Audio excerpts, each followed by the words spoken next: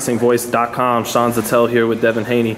Devin, right now, story I'm hearing a lot is about you and Gervonta and, you know, social media. So everyone's saying you guys sparred, and I heard you say in interviews that you took care of business in that sparring session, but what exactly happened? You know, some details. At the end of the day, he know what happened. A lot of other people know what happened. You know what I'm saying? It's video on it out there, and right now he don't got no belt, and I'm not worried about him. You know, he I didn't spar with the best of them. You know what I'm saying? And I didn't did overly good. You know what I'm saying? And he know what happened, and he know what happened. That's all I know. He know what happened, and a lot of other people know what happened.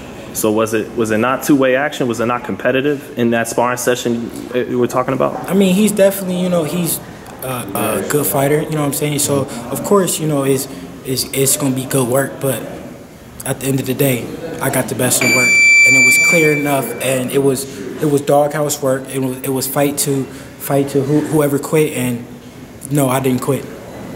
Really? So it was one of those doghouse sparring sessions? Because we know. Okay. It was in front of Floyd and AB. Okay, and so now he kind of joins the list with Robert Easter as these top pros that you've already called out. So, but I didn't really. It's not about I didn't call him out. You know what I'm saying? Because he don't got a belt at the end of the day. He's not disciplined enough.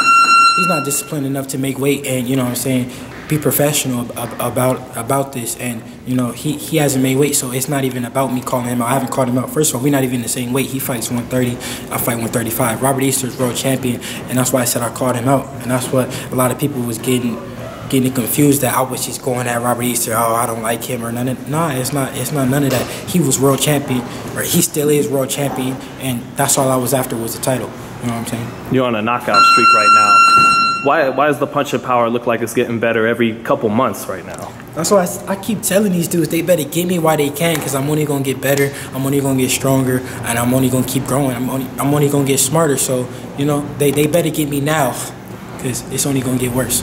Well, I remember one of the first times I came in the gym, you were saying after you sparred Sean Porter, you were like, I had to hold back because I actually wanted to almost go toe to toe with the guy. Man. So in the future, is that ever going to be tough for you to not want to maybe get too aggressive in there, get into exchanges? Because a lot of people around you, the Floyd Mayweather seniors, the trainers around you, they love guys that stick to boxing. I mean, it's good to stay disciplined in the ring and be smart, stick to your game plan. But at the end of the day, this is boxing, and you know, sometimes you got to get down and dirty. You know. So does that mean you like getting the knockouts? Oh, definitely. Everybody loves knockouts. All the fans, people in the sport. That's the best way to win, but is by knockout. So of course, every time you go in there, you want to get a knockout. You know. I think you're going to wind up fighting 8 times this year. Mm-hmm. You think you're going to keep up that kind of activity as you move forward now?